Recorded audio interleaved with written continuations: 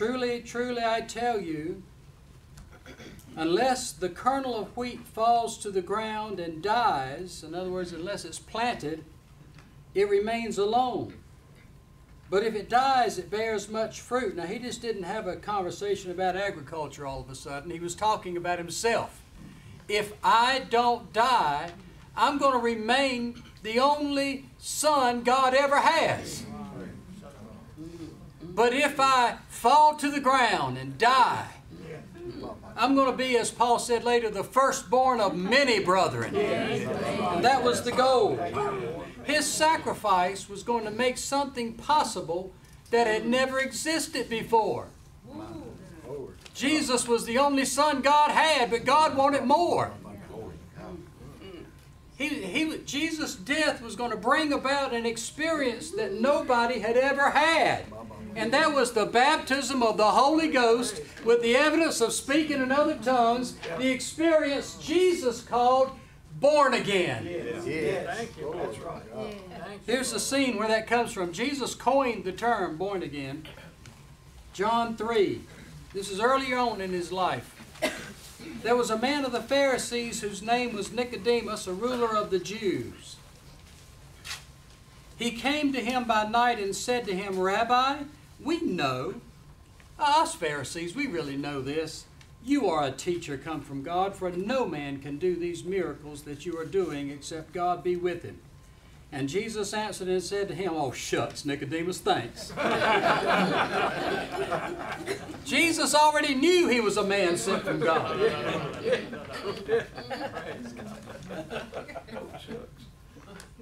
He said, truly, truly, I tell you, unless a man is born again, he cannot see the kingdom of God. Now in verses 4, 5, and 6, Nicodemus wonders if Jesus is teaching reincarnation. How can a man enter into his mother's womb again when he's old? I'm an old man. What do you mean born again? And Jesus said, don't marvel, don't be surprised that I told you, you must be born again. Whatever you do, don't miss out on that. People don't have to do things the way we do them here. This is just our custom. It's not eternal. We could set our chairs in triangles. We could turn every chair backwards and stare at the wall and have a good meeting. That's not the important thing. People don't have to be here, bodily present in this place. That's not required. They don't even have to know we exist. Most of God's people don't. But everybody must be born again. Wherever, whoever, whatever. You've got to have the Holy Ghost. And then Jesus described the new birth experience just so we would know for sure what it was. He said, now, the wind blows wherever it will. You don't have any control over that. And you hear its sound, but you don't know where it's coming from or where it's going. So it is with everyone who is born of the Spirit. You don't know anything about what God's up to, where He's going to move next, where He moved last week, 5 minutes ago. But when He moves on a person to give them the new birth, you hear something. So is every person born of the Spirit of God. Jesus knew when a person would be born again. And He knew He had to die to make that possible. He died, went up to heaven, offered Himself to God for us, and asked God to give us His kind of life. And out of God's bosom came a big okay. And down on earth it sounded like a tornado coming. And there appeared cloven tongues as of fire, and it sat on them. And every time it sat on somebody, they started speaking in tongues. Born again.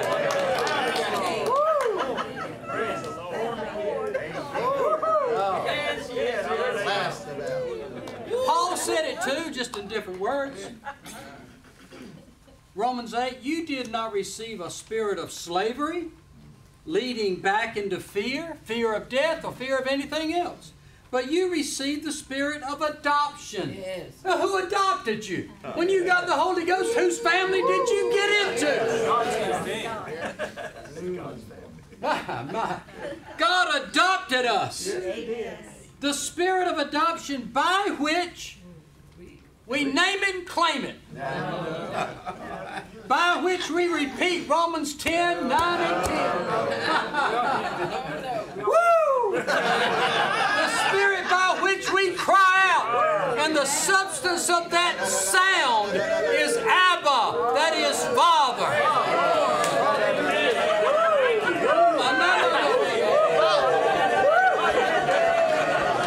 The Spirit itself bears witness, together with our spirit,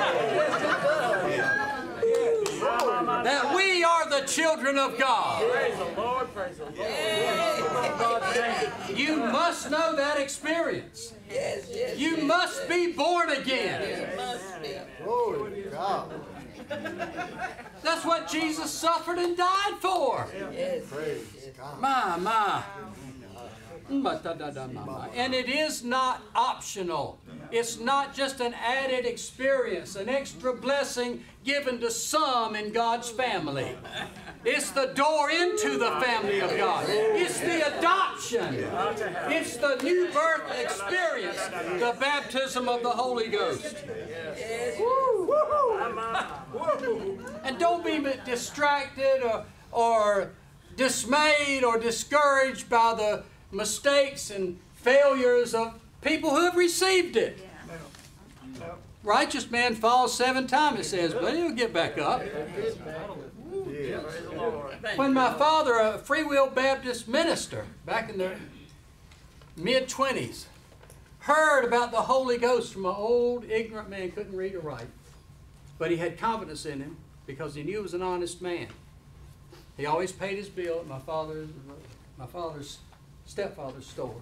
He knew he was an honest man, so he had to take him serious. And when the deacon there in the Baptist church found out he was interested in going to their meetings, he came to him in brotherly love to warn him. The people get in that mess, they live bad lives. Terrible. My father was curious. He said, well, you ever known anybody that ever lived right when they had that experience? Reluctantly, the old deacon said, well, yeah, I had a cousin who got in that mess one time, and he did seem like he's a pretty good fella. And my father said, well, that's all I want to know. If you live right with it, I want it. Jesus said, he who loves... I told you we could all go home. Amen.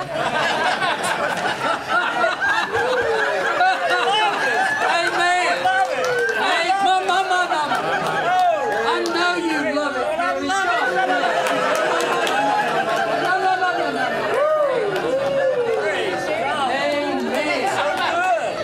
How can you not love this?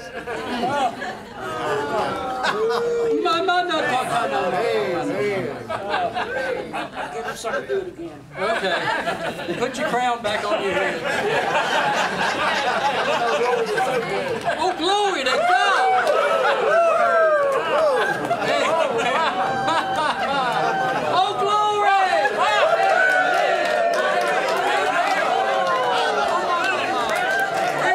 Rejoice! Children of God, rejoice!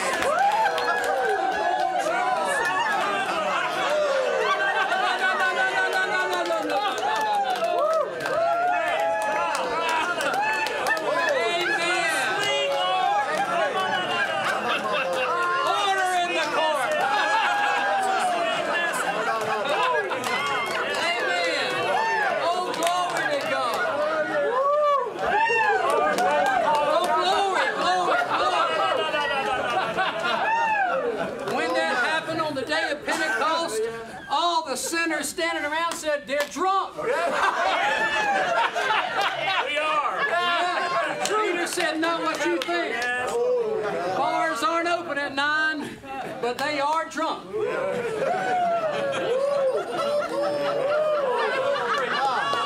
Precious, precious. Have a little drink.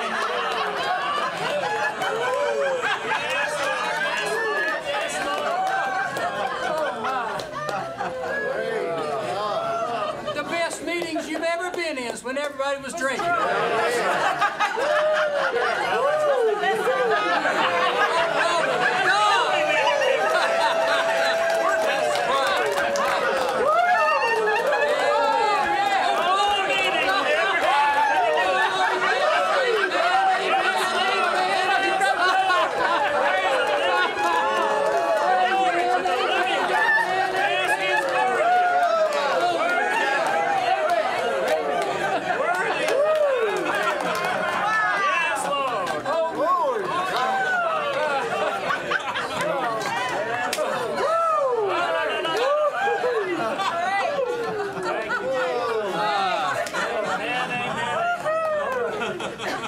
Like Paul Harvey now, page 3.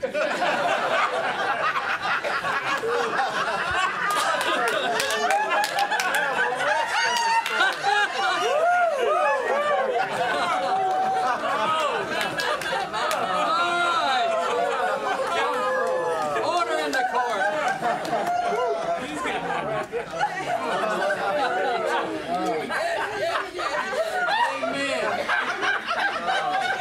I guess that's the right page. I think it is.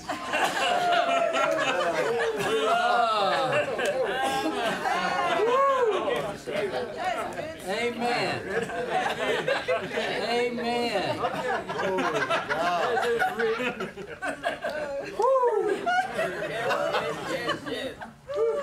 Then Jesus is still answering. Everything he says is wonderful. You write a book on every sentence. Oh. He who loves his life will lose it.